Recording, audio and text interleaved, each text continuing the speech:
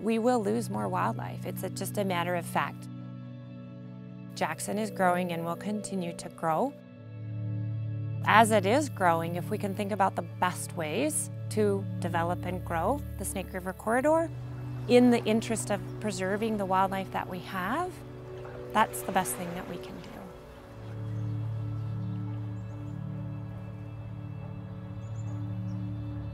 This river corridor coming out of the upper reaches in the central heart and lungs of the national park system is a linear system. And like an artery inside your body, if you put your thumb on that artery at any one specific point, it degrades how well things can flow along it. And that can happen with just human presence, bridges, cars, parks, our homes, our pets.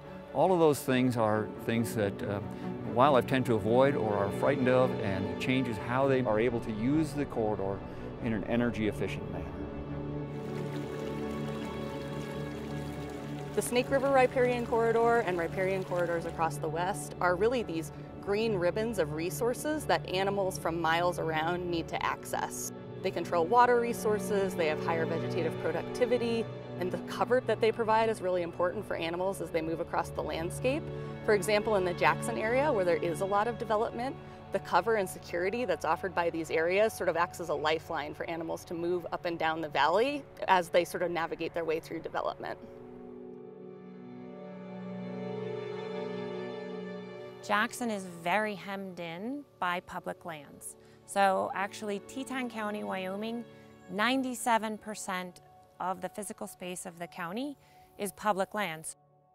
That means that people that live in Jackson Hole or in Teton County are developing, they're building their houses and their roads and businesses in a very small space. The Snake River Corridor flows through this very small space. We're seeing a lot of development pressure in this area right now because it's beautiful, it's a wonderful amenity for our community, and it's beloved by people not only in this area but throughout the world. It's really important for recreationalists, and it's visited by many, many people every year. So we really need to be conscious of the changes that are occurring here and be thoughtful and strategic and nimble about the steps we're taking to protect it.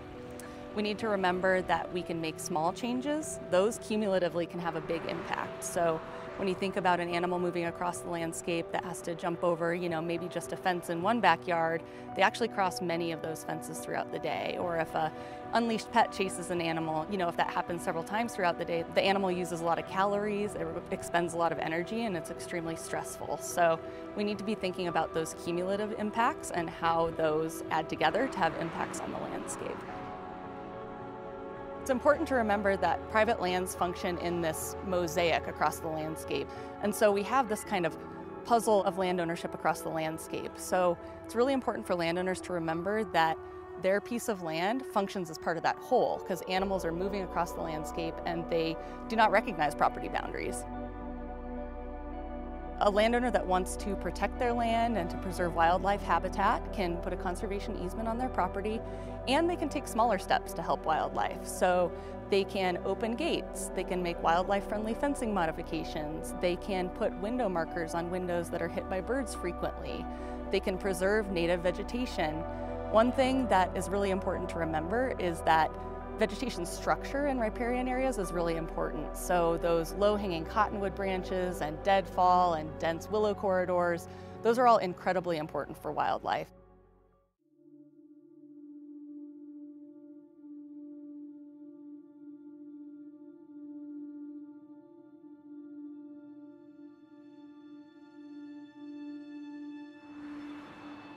This increase in human population and growth and development, it will lead to declines of moose.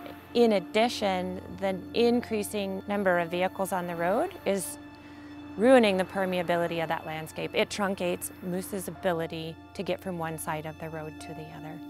It's the same thing that fences do, it's the same thing that housing developments do. It creates an impediment and then in some cases a barrier to wildlife movement.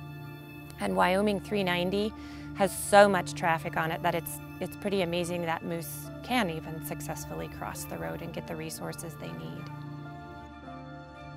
One of the problems for us humans is we innately don't know which activities and behaviors that we do that are degrading or negative. If common sense told us all of that, we wouldn't have the problems, the ecological problems that we have today.